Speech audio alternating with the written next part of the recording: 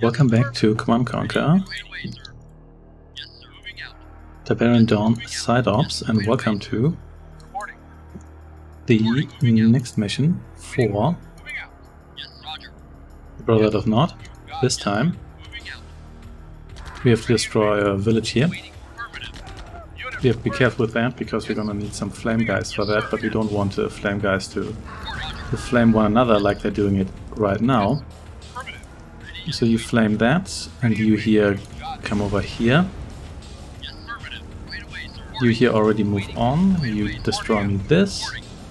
Come over here, you destroy Phil here, whoever that is. Destroy this.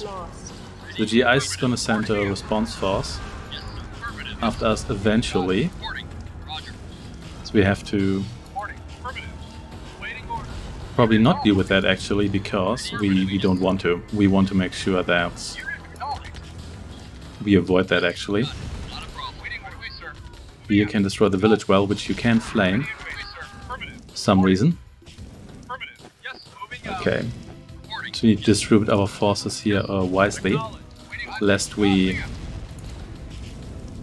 have to face GDI's rapid response force. There we go. Which we really don't want. Sorry, Joe.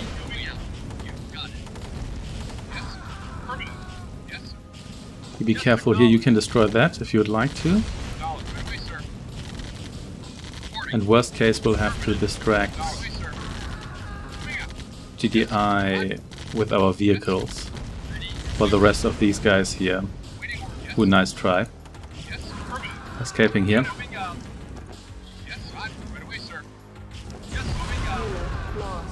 Okay, okay. You explore what's here. And I think those were all the structures. There we go. Let's just do one sweep here. This seems to be clear, but someone maybe go over here, just in case. You can do that as well. There we go. Oh, snap, they're here. Okay. Just destroy the structure then, please. And let's hope that's the last one. Boom.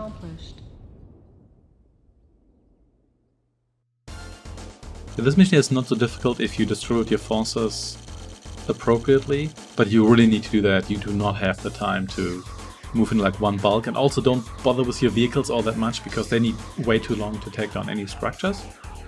And another reason to split up your flamethrowers is also that if you have more than one in a group, they're likely to flame one another, and then they just all explode, which is not great. You can kind of use two that are right next to one another, but even if one of them is in front of the others, you're already in trouble because they don't have the range that they will have in the original Red Alert. So I guess we did have casualties. Yeah, they didn't destroy any GDI units because that was all civilians.